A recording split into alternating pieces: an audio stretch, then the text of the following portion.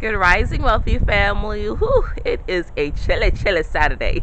I mean, this weather is bipolar, but I am thankful that I am in Florida, so no snow. Be safe, wealthy family. Seriously, be safe and protect yourself. Anyway, let's jump right into today's question.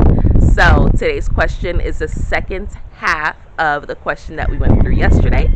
So, today's question is, what image comes to mind when I picture divine masculine energy?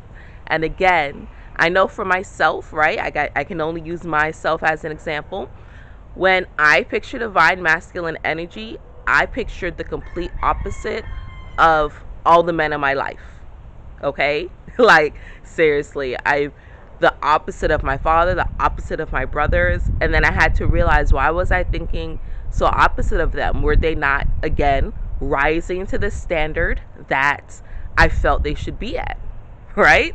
So, again, be authentic, write about it.